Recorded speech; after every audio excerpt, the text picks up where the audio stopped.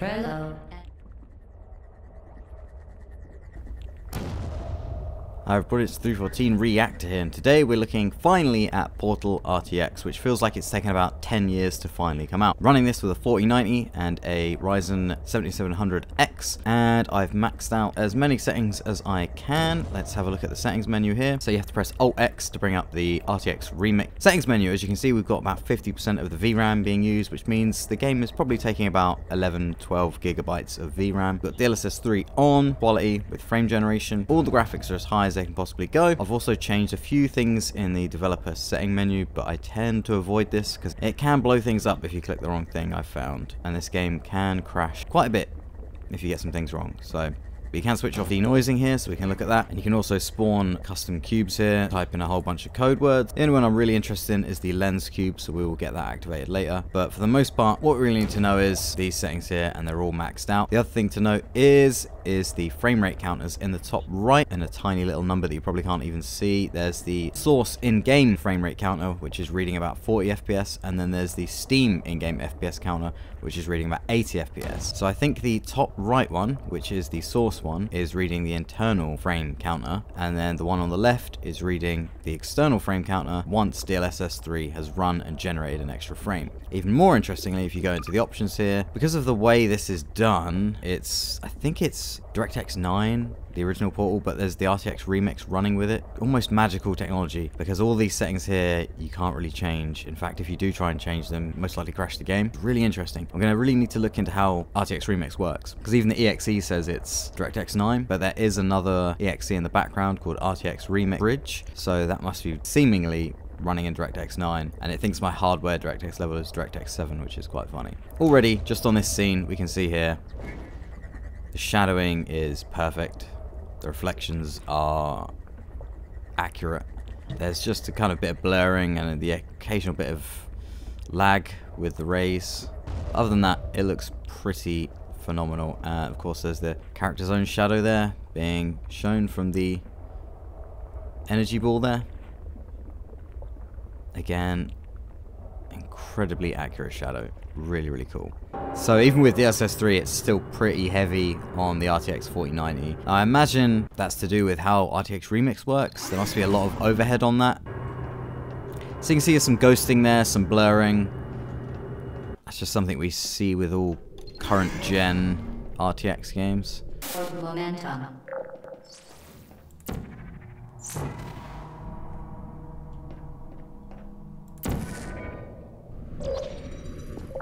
So here we go, there's a nice sample of reflection up there. That reflection in the metal up there. But it does take a while to update. There you move, and then the reflection updates, and it kind of blurs. So I think that's just an optimization, a limitation of ray tracing as it stands currently. But it still looks pretty amazing.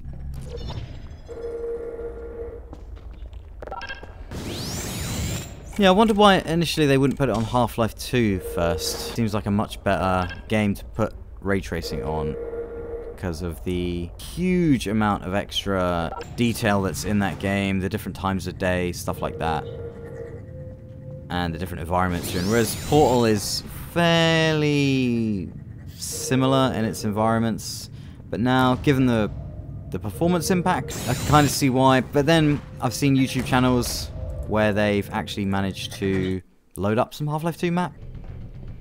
So there's another example of some really nice reflections. So again, it looks really good, and there's some points where some things start to look photoreal because of the just sheer amount of accurate lighting and shadowing and reflections.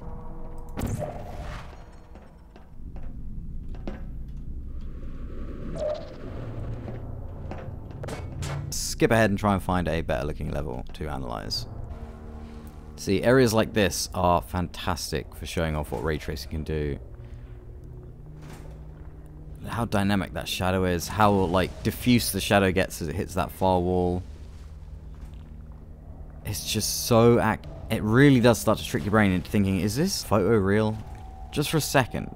It's spooky. There's always something odd about shadowing and lighting with rasterization that you sort of subconsciously note and go, oh, that's not quite right. But ray tracing goes beyond that uncanny valley. That's crazy. So in this area we've got 68 FPS, 70 FPS, and that's with the frame generation, and we've got jumping around between 39 to 45 FPS it looks like. So if we go here and we turn the frame generation off, we are now down to 43 FPS, which does actually match what the internal frame counter says. So that seems to be switched between 46 and 47. So the internal frame rate, the source internal frame rate is correct on the right there, and then the actual frame rate we're getting out the end is on the left at the top there. Unfortunately, Nvidia Share and Microsoft's Game Bar don't work with RTX Remix yet, which means we aren't able to view the FPS with a nice big font. Instead, it's just tiny little numbers that you can probably barely see on the YouTube channel. Crank up the resolution, max out the screen so you can see the FPS counter as much as possible. So we've got about 45 FPS here on both counters. So here's the interesting bit. We turn on frame generation, DLSS 3, and now the internal frame rate has gone down 8 FPS to 37 FPS, but the external resolution has gone up to 73 FPS. I wonder if that happens to every game, where the internal frame rate prior to gone down, the actual frame rate at the end of it after that frame generation has gone up, right? I don't know. It's interesting, and it'd be really interesting for someone like Linus Tech Tips or Digital Foundry to do a deep dive into the disconnect between the input, the internal processing that needs to happen that causes any sort of extra processing time for the frame generation, combined with the actual feeling of the output. Because this feels pretty smooth to me. I mean, it feels slightly off in a way, because obviously the internal response time is still tied to that actual real frame rate prior to frame generation. It'll be interesting to see where that technology goes in the future. Here we go, another cool area where we've got some nice shadowing and lighting going on. So another thing we can do is, if we go into the developer settings menu, we can switch off denoise. So now we're just getting purely all the rays, and only the rays, with nothing to clean up the noise in between them. And this is one of those things where, again, in future, there will just be so many rays you won't need a denoiser. Fascinating to see, and it gives a bit of an insight as to why some of the shadows take a while to update as well, because you can see the rays contacting that surface and then hitting the light source that they originate from. And you can tell there's definitely a delay in how those rays get processed. That's why you get streaking and ghosting and stuff like that. Although I did see an anti-ghosting setting here, so let's turn that off. Although that's part of DLSS, I think. Again, I mean, you've got the ray tracing, but you've also got DLSS, and you can get some ghosting with that. So that could also be a part of it. But it gives it a really unique look without the denoising. Feels a little bit like 16-bit, sort of. Let's see how expensive the denoiser is as well. So we're at 99 FPS here. Let's turn frame generation off so we can get a true sense of the frame rate. So we're at 66 FPS here, 62 FPS. Denoising. Whoa, okay. Yeah, so denoising takes about, oh god, about 17 FPS off there. Wow, okay, so denoising is expensive, which means it must be really expensive to pump out so many rays that you don't need a denoiser. Anti-ghost has minimal impact on the frame rate. Like I said, there are other settings in here as well. I did mess about these earlier, but it completely crashed the game out. And it crashed the game to the point where I had to actually verify the game files, and it found a corrupted file that it had to re-download, because otherwise it wouldn't boot anymore. So I'm going to leave that for now. Let's try the denoiser with DLSS frame generation on. So 80 frames, turn off the denoiser, 100 frames. Huh. So, we are running in DLSS quality mode, which means internally it should be what? Quad HD, I think? And then being machine learning upscaled to 4K.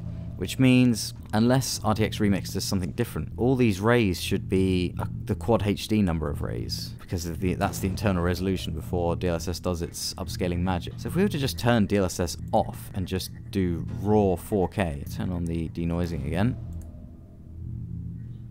Look how much quickly the denoiser fills in the detail as well. So I think what's happening there is there's so many rays being fired out, so many more rays being fired out, that there's like sub-pixel noise causing lots of flashing. So even just cranking up the rays could introduce its own problem. I'm guessing? Yeah, what's going on there? What is going on there? So the noise is where there's not enough rays to resolve the image, so you get blank spots in between, which causes that noise. But when you crank up the amount of rays and actually seem to get a lot more noise, flashing, like this flickering sort of effect. What is that? And it looks like there's a lot less streaking. Yeah, way less streaking. And yeah, way less streaking. The rays are up, like the reflections are updating it immediately. So I think the Lego game that had ray tracing in it, Builder's Journey, that didn't have a denoiser. So they must have found a way to get around this. But if you look here, we're now no longer seeing that ghosting, but as soon as you turn on the denoiser, then that ghosting appears. So I'm wondering if a lot of that ghosting and streaking isn't also being caused by the denoiser catching up on the ray data. And here we go. So here's pure 4K with no DLSS and no frame generation, and it's 25 FPS. Wow. There's so many different options here. Full resolution. There we go. So I think what we've got here is you set super resolution to DLSS and then you put the DLSS mode to full resolution. I think essentially what you're getting is DLAA. So now we should be able to see. Ooh, what's going on there? Still a bit of streaking.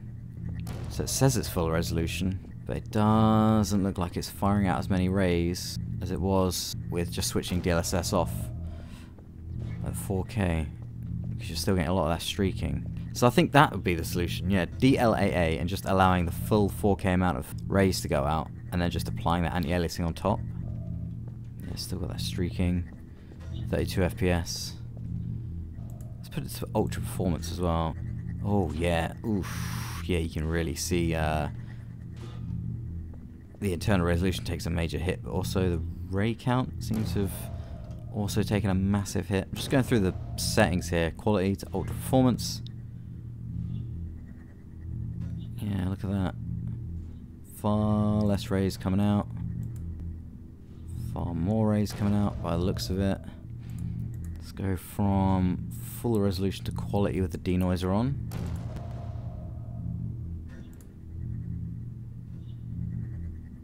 Back.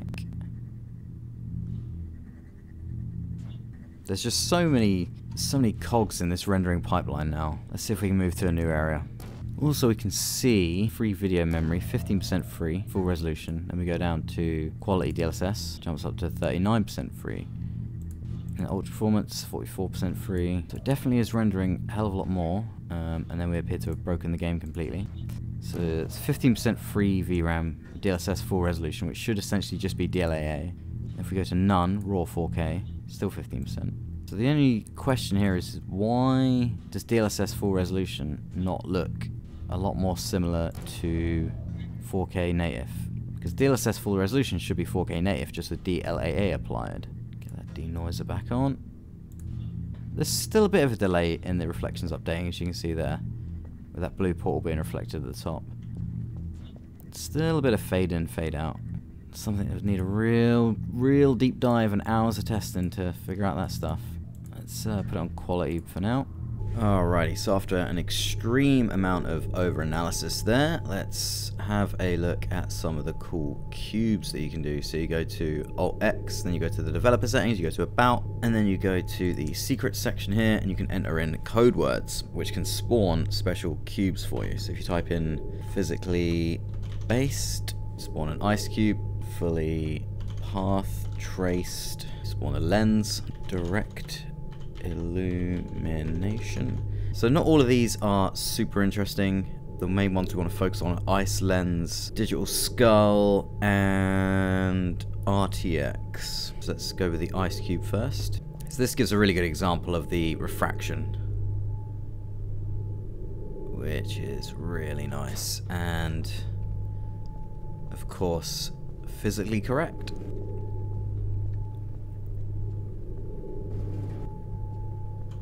Now you can get obviously refraction with rasterization, but not to this level. There's just a lot of detail there and a lot of the world being refracted on many levels, because of course there's a gap in between and there's a hole through it there, that cylindrical hole, which is causing a refraction through the back, through that cylindrical path in the middle there. It's really complex, and I don't think you'd be able to do that without stepping rays through it and calculating the path of light, as well as a reflection on top. So let's fire up a lens. So here you can see Shell's reflection there. You can see, I think there's even a sort of reflected and inverted view of what's beyond the lens, as well as being what's reflected behind the lens. So you're getting that kind of, I think, convex effect there, where the image is turned upside down. And again, that is where it would probably take so much hacking with a rasterizer that it just wouldn't be performant enough, and it would be a bit of a nightmare. And there you go, you got the more zoomed out sort of view looking through the other side of the lens. It's the physical accuracy of all the lighting and reflections that's just makes this so impressive. You can even see there's multiple lenses in there as well, and the lenses are going through each other, so you've got that sort of level of zoom and curvature there, going through that. So it's really physically accurate. Digital skull, which provides a nice bit of lighting. Again, nice and physically accurate lighting, soft shadows. You've got the shadow mixed with the lighting beneath it there, as you've got the shadow.